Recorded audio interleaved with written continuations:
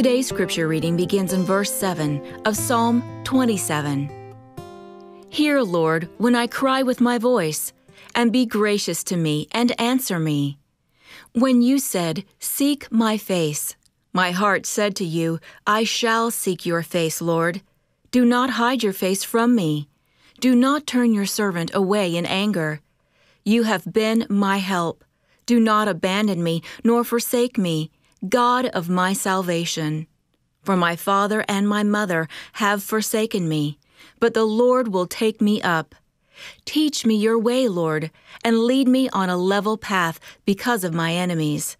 Do not turn me over to the desire of my enemies, for false witnesses have risen against me, and the violent witness.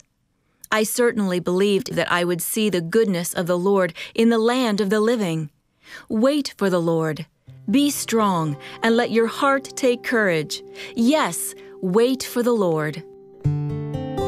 Dr. Stanley says, I've known the pain of loneliness and emotional isolation during my lifetime, but God has never abandoned me to these feelings. Over the years, He's taught me to draw near to Him rather than give in to self-pity and despair. We can't deny feelings of loneliness, nor can we allow ourselves to wallow in them. Today's psalm instructs those of us who are believers as it reveals how David dealt with his sense of isolation. He cried out to the Lord. God is near to the brokenhearted and hears our prayers. David remembered the Lord's help.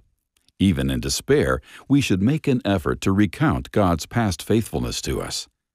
He asked God to guide and teach him. Instead of withdrawing into self-pity, we must go to God's Word to learn His ways. David believed he would see God's goodness. Confidence in God's goodness helps us look beyond our current emotions.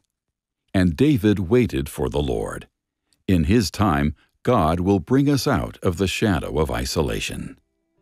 Although loneliness is painful, it's also an opportunity to draw near to the Lord. Instead of turning inward, use it to grow upward.